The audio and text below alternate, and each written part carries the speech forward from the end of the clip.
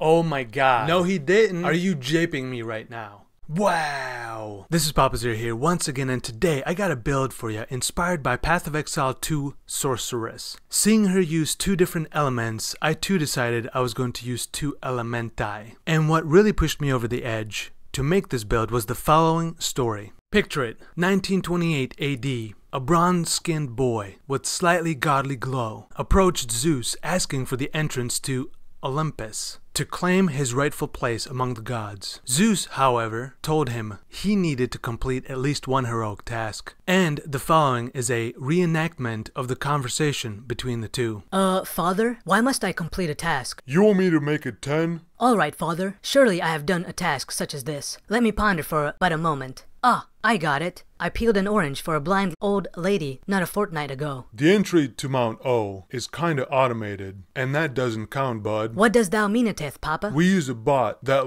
records everything you do, and it says, and I quote, "That ain't gonna do it." Then I shall dispatch a vile foe of sorts. Perhaps Count Dracula. He's not real. What about a small Bigfoot? No. Medium-sized Bigfoot? What? No, Father. I shall slay the legendary titan with 7 legs, 3 torsos, and 6 quads. Oh, I heard he has doubts for days. Alright, Father. I'm off. The young boy left, back to his cave where he resided, for he needed to pack his favorite pillow, Fruit Loops, and other assorted snacks for the trip.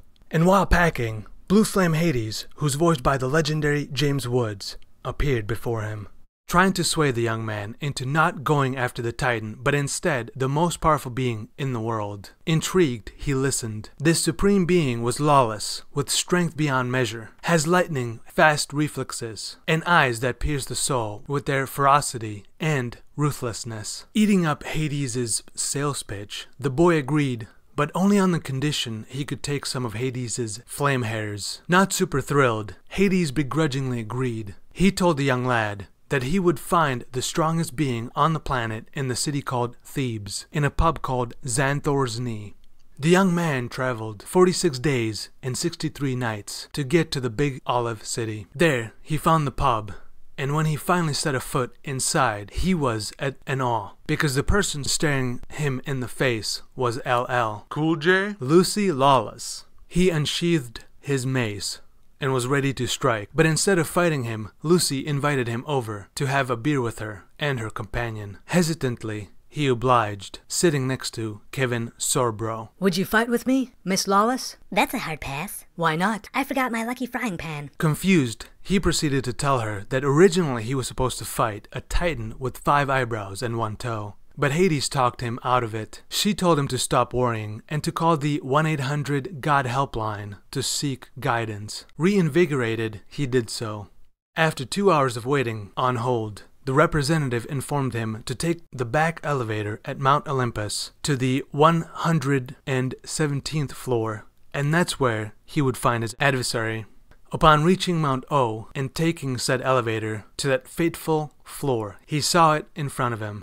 The hideous beast was within his reach. Swinging his mace, he did, wild-like, all over the place. Not hitting it once, but certainly looking cool in his head. And that's when Zeus yawned and rolled out of his bed, still groggy. What are you doing, son? I must slay this hideous beast in front of me. What is it doing all the way up here? What are you talking about? This foul monster is standing between me and my entrance to Olympus. This is your mother Hera, and you're in Olympus right now. How did you get in here? That elevator. Ugh, 3rd time this week. Dat nabbit, Frank? I gotta go, but here is a thunderbolt. Do something with it. Finally, the boy had both fire and thunder in his hands.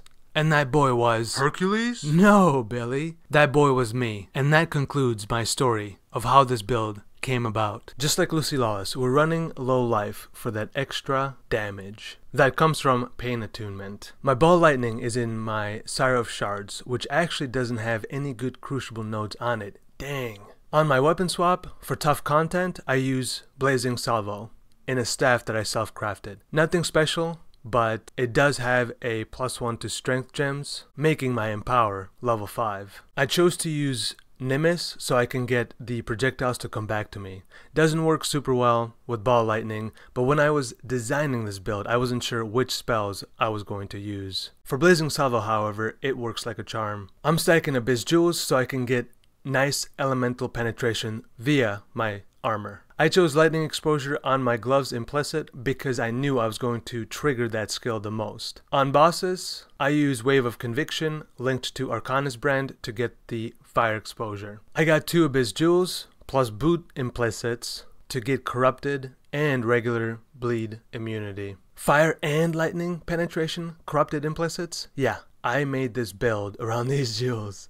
Semi-joking. I just thought that was neat. For the most part, I use generic damage scaling so I can scale multiple elements. That way, if I was going to use different spells, I didn't have really too much to switch around. The only real exceptions are these 2 nodes right here. As you may have seen before, I'm a huge fan of life gained on hit, and this time around, I actually got the discipline version as well. Also, the reason why I chose cast while channeling instead of cast on crit is because I knew I was going to be kind of squishy, and I didn't want to get too close to my enemies, unless it was bosses, which I knew I could semi-dodge. Who am I kidding? I don't know how to dodge their attacks, but I knew I was going to be fine on bosses because the damage is pretty good. Thanks for watching, and I'll see you next time with another beautiful video. Oh yeah, I indeed found a Squire Shield recording this video when I was actually doing the side recordings. Rip luck for next league.